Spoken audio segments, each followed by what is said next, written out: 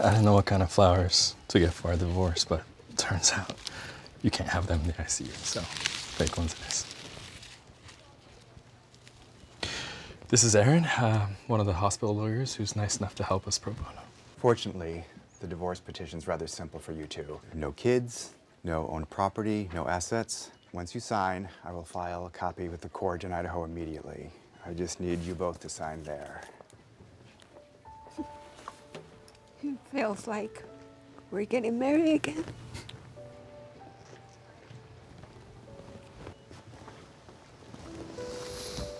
Amor, I promise to love you until my dying breath. And I promise to love you for every moment of every day, for the rest of our lives together.